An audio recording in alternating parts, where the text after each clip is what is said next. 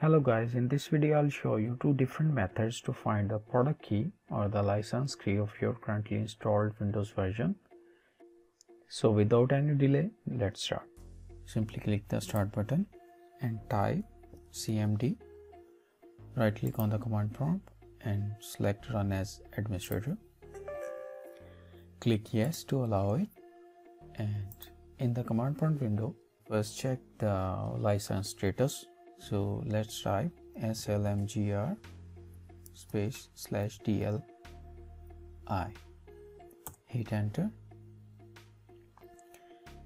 In couple of seconds it will show you a window like this, where you can see the name of the Windows, which is Windows Professional on my computer, and the description, the partial product key, and the license status, which is licensed. So let's check the license key now, or the product key.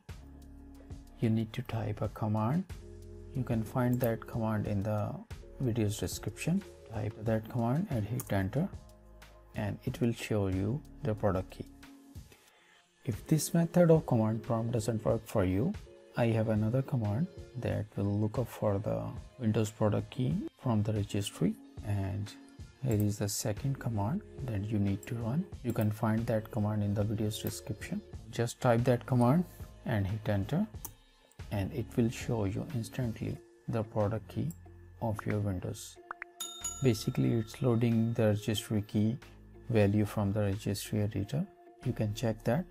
Press Windows R keyboard shortcut and type reg edit, hit enter, click yes to allow, and you can go to that path, which is H key local machine,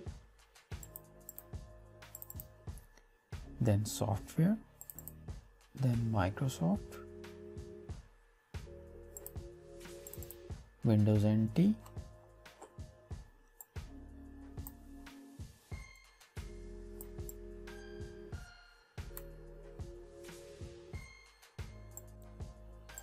Windows NT.